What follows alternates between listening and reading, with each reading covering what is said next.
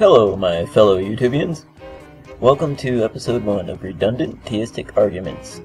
The argument we'll be examining today is called Pascal's Wager. Meet Blaise Pascal. In the early part of his brief life, his focus was on math and science, and later he became known as a Christian philosopher and apologist. He laid the foundation for modern theory of probabilities. He invented a calculator to help his father, a tax collector, with tax calculations. He continued Galileo's work in conducting experiments with atmospheric pressure, which led to the development of a principle that became known as Pascal's law of pressure, which you could say was his most notable scientific accomplishment.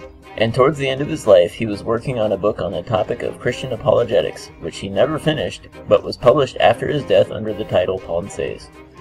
In it, he makes a wager for believing in God based on the possible outcomes of the decision, rather than on whether there are actually good reasons to believe or not. This argument is what came to be known as Pascal's wager, and it's what he's best known for in terms of apologetics. Here's how the wager is formulated. Either God exists, or he doesn't. There are already problems here, by the way. And either you believe in him, or you don't. If God exists and you believe in him, you gain an infinite reward. If God exists and you do not believe in him, you receive an infinite punishment. If God does not exist and you believe he does, you risk nothing and lose nothing. If God does not exist and you do not believe in him, you gain nothing. Therefore, the safe bet is to believe in God. This argument fails completely on absolutely every level. So, from the top. This is a false dichotomy because Pascal made the assumption that there are only two possibilities. A Christian God exists, or no gods exist. The proof of this is in Pensées. Pascal considered the Bible proof of God.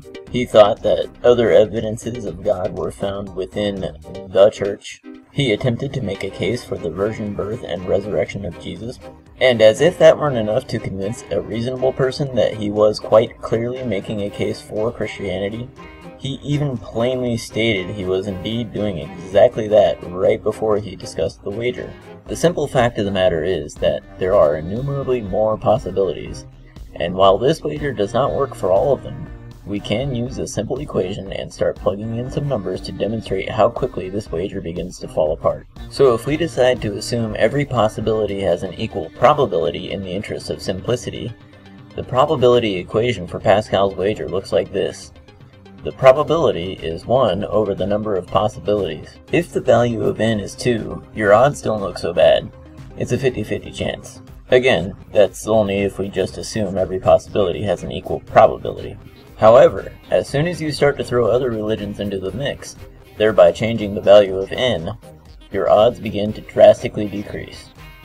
In actuality, even if you were to limit the equation to only Christianity and atheism, your odds still don't look so good. According to the Pew Research Center, there are 42,000 different denominations of Christianity. They don't all agree on how salvation is achieved either. Some believe it is achieved through faith and belief in Jesus as a Savior.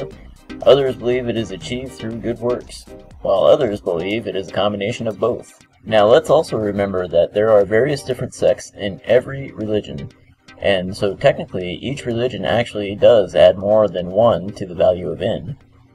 I'm not going to go through all of the math in this video, but suffice it to say this is quite literally a theological equivalent of playing the lottery as a retirement plan. At this point, some people try to move the goalpost by asking a revised question.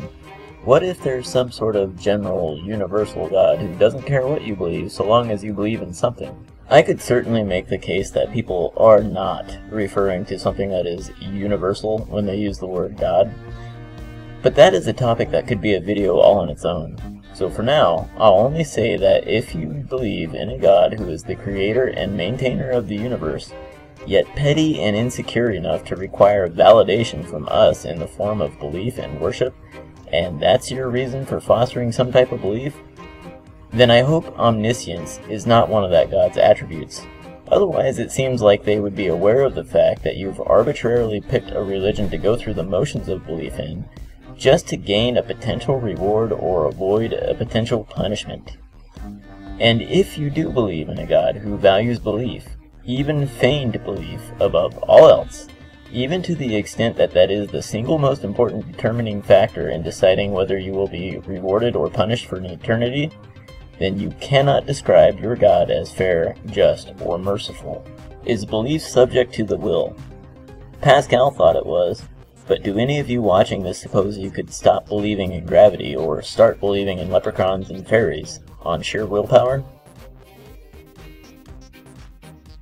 That's funny.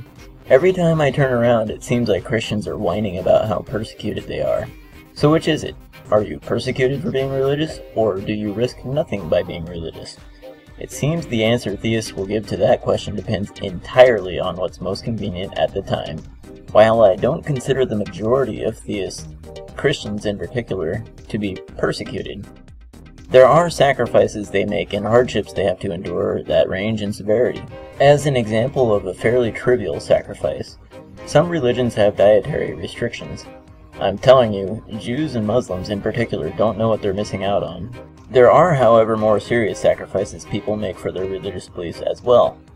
What about religions that require you to hand over 10% of your income? And what about the people who are already struggling financially to begin with? Are they losing nothing by donating 10% of their meager income to their church? How much do you suppose the average person makes over the course of their entire lifetime?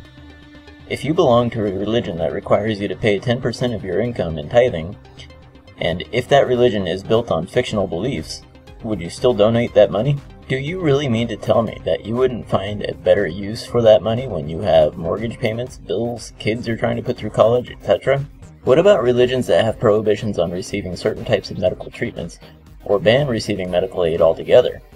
Let's say you're a Jehovah's Witness, for example, and you need a blood transfusion to live. Are you risking nothing by refusing that treatment on religious grounds? Did the Scheibels risk nothing by refusing their children medical treatment, resulting in 2 needless deaths? Did Protestants and Jews risk nothing during the Inquisition? Did the Jews in Nazi Germany risk nothing? What about the single most valuable commodity any of us have? Time. If whatever god or gods you believe in aren't real, and then by extension the religious institutions you belong to are also fictional, then every second, minute, hour, etc. you spend praying or at a worship service is time wasted. Beliefs and opinions aside, there are studies that show that prayer is not effective. So when faced with a problem, is your time better spent by praying about it? Or would it be wiser to actually do something? And once again, beliefs and opinions aside, this is the one and only life we know we'll have. And if it is indeed the only life we will have, wouldn't it be prudent to spend the time we have more wisely? Wouldn't the God question be one that we should make sure we have right by use of reason and logic, facts and evidence, rather than making an arbitrary wager? Until next time, this is Mr. Rational Thought, signing out.